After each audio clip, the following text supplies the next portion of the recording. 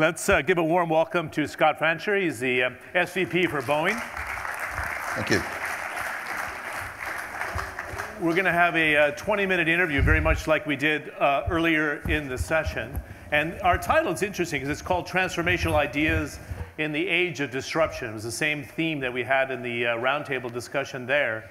And this is the right company at the right time to have the discussion because 2016, Boeing was celebrating its 100 years in existence as a group.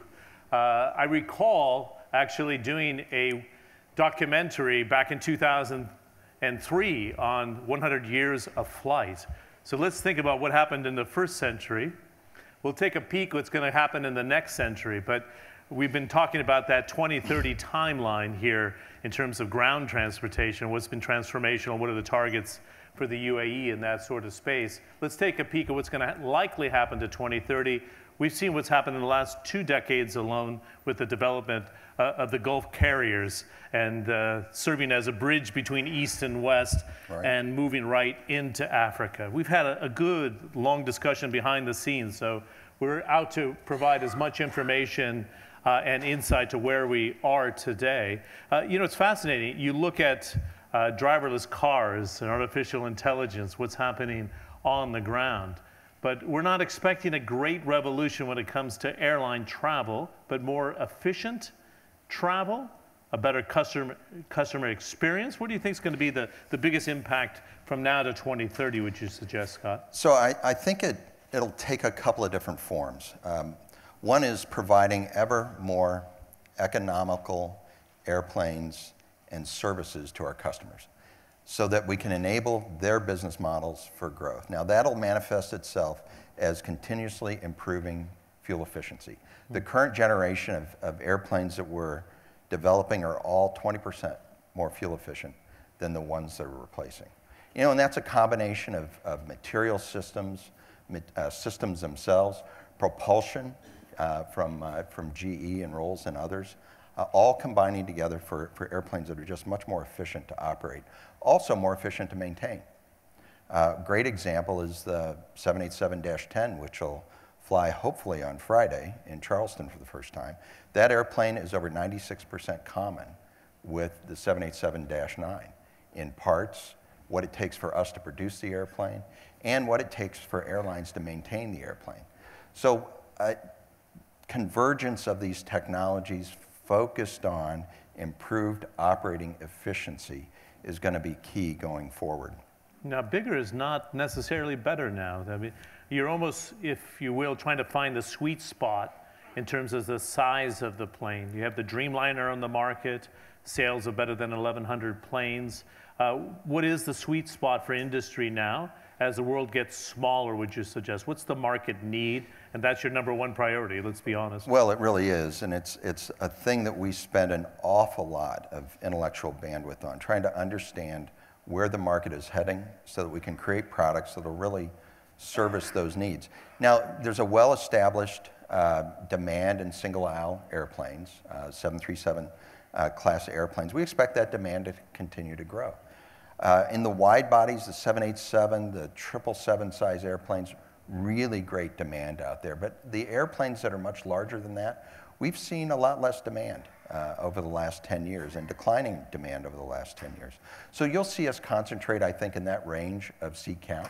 We'll always be looking for whether or not there's a convergence of new technologies, evolving markets, and the economics to open up new market segments for us. We've been looking at a potential new middle-of-the-market airplane and testing our hypotheses along those lines. And it'll continuously evolve. I mean, our view of the market 10 years ago is different than it is today, and it'll be different again in 10 years. But isn't that the heart of our conversation? You work in a long-cycle business that has to constantly adapt. How do you do that and try to introduce new product that your customer wants, engage it right? Yeah, it really gets us into what may be the most exciting thing happening in our business today, and that is a convergence of a long-cycle business, very capital intensive to develop new aircraft and engines. It takes a long time to do so, largely because of or partially because of the regulatory environments, but also because these are very complex machines to develop. But on the other hand, we're seeing new technologies come online. We talked about additive in the last session.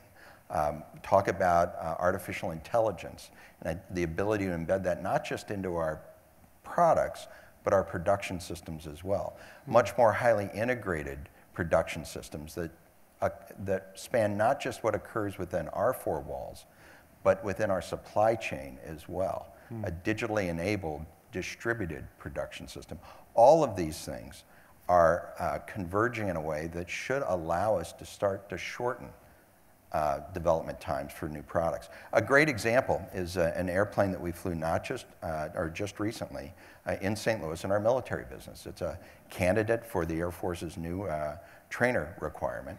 And we went from initial design to flying the airplane in 2 years. Wow. Using many of the technologies that we're talking about What's the today. normal cycle for something like that? An airplane that size would have taken quite a bit longer, maybe twice as long. Good. How do you apply that to the strata manufacturing experience that we have in Al Ain here? You started kind of with a very clear, narrow focus, but it's building, right, with the capabilities here? Yeah, absolutely. We began the relationship several years ago with the placement initially of some 787 and 777 parts. Now, these aren't big, complex parts, but they're great parts to begin to understand what it means to manufacture in an aerospace environment. And the folks down there have just done a great job of bringing that factory online, producing high-quality parts on time, which is one of the things we value most in our supplier partners. We have plans to expand the relationship. Next will be the vertical fin for the 787, where we plan on having half of the production capability reside there. And that's a large, complex aerostructure. So once the team there demonstrates the ability to build an aerostructure that large and that complex, well, they'll be a world-class aerostructures provider, and we're really looking forward to that. But it's not just about manufacturing. Our relationship with the folks there extends into engineering, and we have some joint R&D projects going on as well. So our strategy is very simple. Start with a foothold that has a well-established need and a large backlog, so we have a stable demand for the team to build on, and then expand the relationship into these other dimensions. Good. I had an interview with Sir Tim Clark last week covering a range of issues, including that electronics ban, which is another category to itself. But there's somewhat of a thought that these Gulf carriers in particular invested so heavily on long-haul flights and that the market's changing. We're not going to get a shock where they cancel the big planes, the 787s, the 777s, the A380s in mass, and have to rethink the business model? Well, we certainly hope not, and we don't think so. But maybe a little bit of perspective around that. If you think about where we're located here in the Gulf, 80% of the world's population lives within 8 hours of where we're at. That geography is not going to change, and those demographics are going to continue to expand. So it's a great location for the business model that the Gulf carriers have deployed, that hub and spoke business model. The other thing, if we look at worldwide demand for airline traffic, it grows at about 2% above world gross domestic product, or world GDP. Every year, year in, Every year year, out, with year some in, year out. fluctuations. And there'll be fluctuations year to year, but the fluctuations typically aren't that great. Certainly it responds to exogenous shocks, but over time, that average is held very well. So you're looking at a region that has great geography for the business model that's deployed, and macroeconomic trends that should produce continuously increasing demand. Now, the capacity in the marketplace sometimes doesn't track that demand, and when you get an imbalance, an adjustment is needed. But over the long haul, we think this is going to be a great marketplace for commercial aviation, and we think the Gulf carriers have great business models. You've been in Boeing for 40 years, so 40 of its 100 years in existence. You graduated and went straight into the program, and you have a CEO, in Dennis Muhlenberg, who says, I'm not looking for moonshots, but should we spend 5 minutes thinking what is a moonshot in air travel today? You're saying supersonic travel is too expensive to deploy into the marketplace? Yeah, well, supersonic travel is a great example. Could we build a commercial supersonic airliner? Absolutely, we could. Can it be operated economically by airlines and deployed in a business model that allows them to create growth. We're not so sure. The economics and the physics of operating an aircraft, a commercial aircraft at supersonic speeds, is pretty darn difficult. And we don't see any major changes in technology that are going to enable that anytime soon. Now, having said that, what makes it difficult for those who don't know the dynamics of air travel? Well, it's just the amount of energy it takes to get to that speed for that long a period of time. Huh. Makes it uneconomical, basically. There are certain other practical limitations as well. I mean, if you think about the world airways, they're like highways, except airplanes don't pass each other. So everybody's got to kind of fly at the same speed. So if you deploy a new super fast airplane, it's got to fly over everybody, which again complicates the dynamic of the situation. Now, having said that, we're constantly looking for disruptive influences. We have teams that are constantly looking and pressure testing, is the model changing? And we don't look just within aviation and aerospace. We'll look at what's going on in the automotive regime. We'll look at what's going on with the information technology companies. AI is a great example. The application of AI to this market is going to be wide-reaching. And it's going to be not just around the products that we produce, but the production systems we use to produce them with. So a great example of a technology that we brought in and are examining and deploying that really didn't originate in aerospace by any means, but it's going to have huge implications for it. Fascinating. Let's talk about the 787. It's a project you worked on, dubbed the Dreamliner, composite aircraft. You went into it thinking extremely differently. You said it's not a product of engineers, but completely outside the box. What were you trying to get accomplished here? Well, we really wanted to disrupt the marketplace. And we wanted to do it through a convergence of evolving technologies around material systems, around avionics systems, and around propulsion, and bring them all together in a way that would create an airplane that was 20% more fuel efficient than the airplane it was going to replace. And you know, we succeeded in doing that, quite frankly. The airplane today is deployed around the world, great fleet size here in amongst the Gulf carriers, and it's enabled over 130 new routes around the world. So that's growth for airlines that weren't economical to do before. The other thing we wanted to do, though, is create a new experience for the passenger. If you think about it, airline travel for the passenger really hadn't changed that much, especially since the advent of the jet age. So we spent quite a bit of time understanding what passengers would value in the flying experience. And it really revolved around a couple things. One was to create a cabin environment that felt open and spacious. And we did that through the geometries used in the cabin, the overhead bins, and the sidewall structures. We also created an airplane with much larger windows, so it would feel more spacious on the inside. And we played a little bit of a trick, too, studying the physiology of how people react to interior geometries. We placed the windows so that everybody in the airplane could see the horizon. Now, this will be kind of counterintuitive, but if you're in an airplane and you can see the horizon, it has the effect of making the interior seem larger.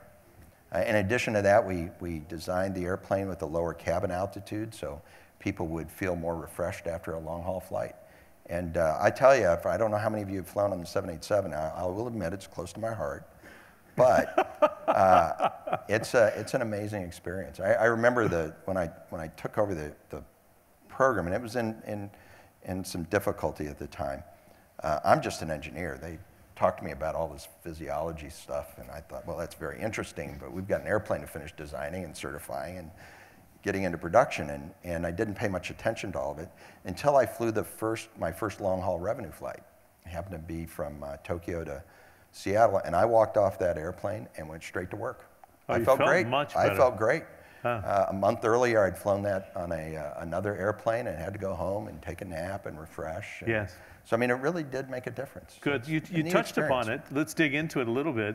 You took over a project that had, battery problems and teething problems getting off the production line. What is that, because this is a manufacturing and industrialization summit, what does that do to a large structure like Boeing?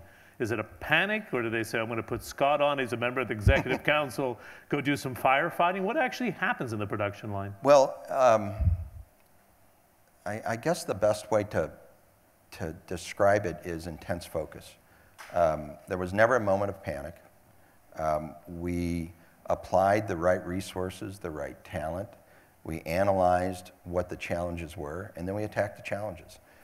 We had to do it in parallel. There were a number of challenges we had to deal with at once. So it created quite a bit of bandwidth, or needed quite a bit of bandwidth. We pulled together a leadership team. It was just absolutely fantastic, and they worked together as a team. So it was almost a crisis unit to firefight? Or no? I wouldn't call it that. It was a collection of individuals, some of which had already been on the program, others we brought onto the program. We partnered with our propulsion partners at GE and at Rolls-Royce. Mohammed was up here a little while ago. He was part of the team that helped on that program. We also partnered with our supply chain because the producibility issues that we were dealing with weren't just inside our own four walls, but with our partners as well. Huh. So. And what do you tell customers during that time frame? Were they believers in the product and you rode out the storm? You know, I think that's a good way to describe it. Now, we broke a lot of promises and didn't meet a lot of expectations. And the best thing that we could do with customers is to be open and transparent with not only where we were, but what we were doing about it. Huh. But our customers had participated in the design. They understood what the potential for the airplane was. They saw that the physics of it was going to work. And they knew that it would have a positive impact on their business models. So, and what did you prove with the composite materials? And it's something that's going to be duplicated from this point forward? Or yeah, not? I think you're going to see continuously widespread use of composite materials in aviation. You're going to see rapid expansion of additive manufacturing. That was the point of the previous discussion. Rapid expansion of additive manufacturing in the airplanes going forward, largely with structure that doesn't carry a lot of load, interior pieces initially, and eventually once we work out the regulatory concerns around a new manufacturing process, which you always have, we'll see it expand even more. Okay. You told me a very interesting figure. I think it's worth planting for our audience. 90% of the world's population hasn't traveled yet. Correct. So everybody talks about saturation of a market. What happens here? So the next 50 years could be explosive, and then we'll wrap it up. That's exactly right. It's that trend of GDP growth and seat mile growth. And yeah, 90% of the world's population hasn't flown. What a great potential market around the world. Good. We're really excited about it. It's nice to see you. Welcome back to the Middle East. Nice round of applause for our guest here, Scott Fancher, the SVP at Boeing. Thank you.